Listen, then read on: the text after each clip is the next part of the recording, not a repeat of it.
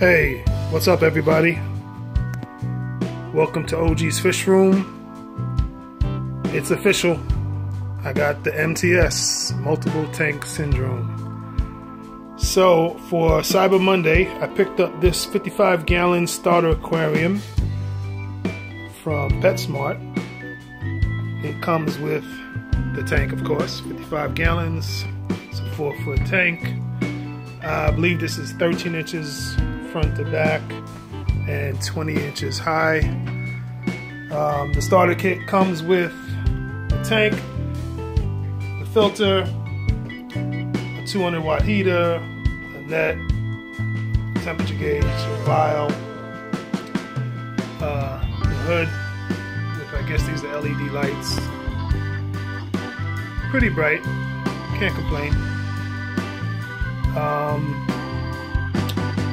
I actually messed up. I saw it on Black Friday and it was for $100 and I didn't pull the trigger. And then I decided to go for it on Monday, Cyber Monday, and it was $120. So I figured, hey, it's still a good deal. And then when I went to check out, I went to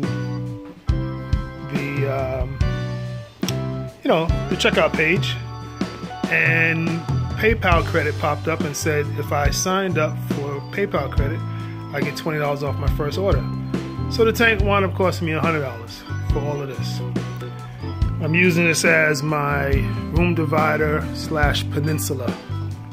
I've always wanted a Peninsula tank and room divider, so here it is. Trying to figure out if I'm gonna do my first saltwater tank or just go fresh again. Decisions. You guys tell me what you think. What's your opinion? So if you remember this tank, this used to be up on this island. And then my main tank is the 72-gallon bow. Oh yeah, by the way, I'm sitting here watching some fish tubers.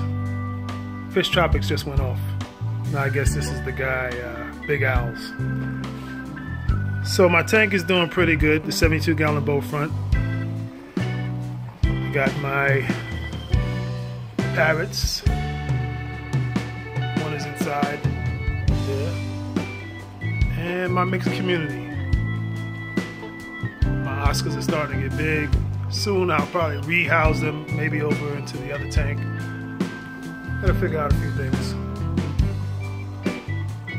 I got a variety of fish I'm pretty happy with. And everyone is staying alive.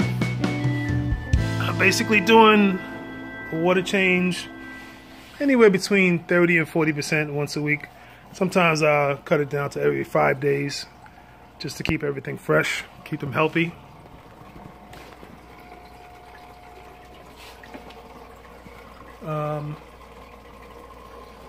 Pretty much that's it. Just wanted to do an update, show you guys what I got going on, and that's pretty much it. So if you're not subscribed, go ahead and subscribe to the channel.